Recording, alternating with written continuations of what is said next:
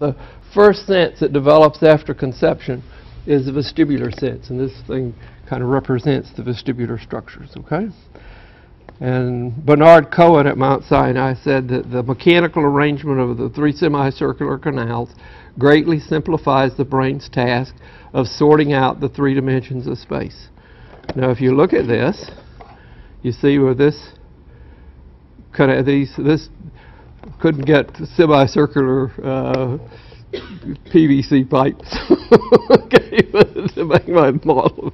So these are more than semicircular canals, but they'll illustrate the piece. And that is that this plane, okay, the horizontal plane here, is, and notice that the fluid in these semicircular canals tend to stay still, and so there's motion which is sensed, okay? And so as it moves, the fluid in this one moves from the inside out, and this one from the outside in, okay?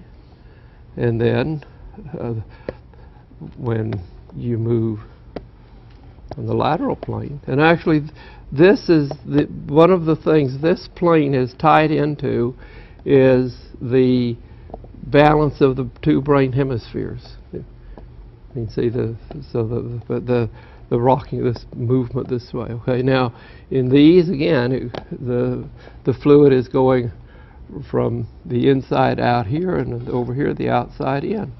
But now when it moves this way, what happens? Is there a difference, or is it moving pretty much the same direction? And so out of what happens is that you define the three dimensions of space with these three semicircular canals.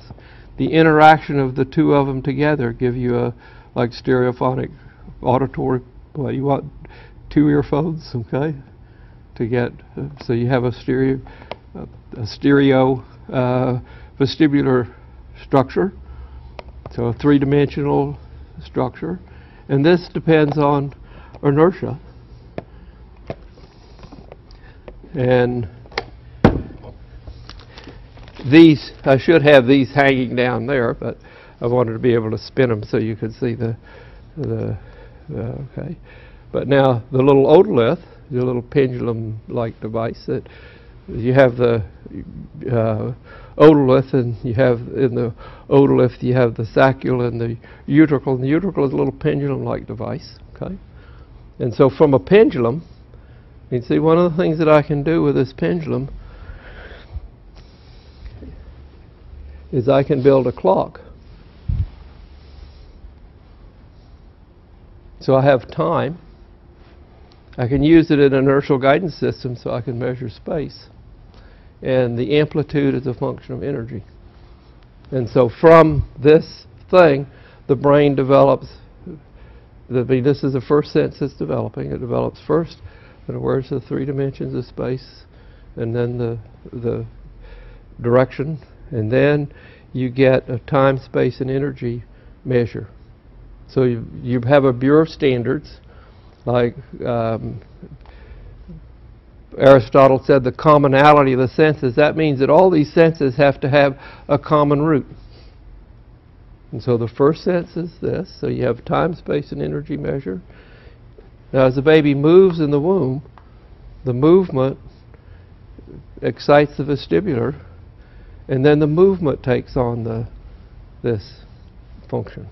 Okay? And then again, as the mother talks, her heart is beating, and so as the baby moves in the womb with a heartbeat, develops a sense of direction from sound.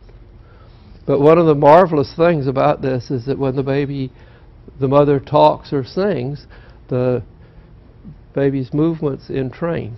And early the baby's free to move, okay? But basically that is the root of language. Okay?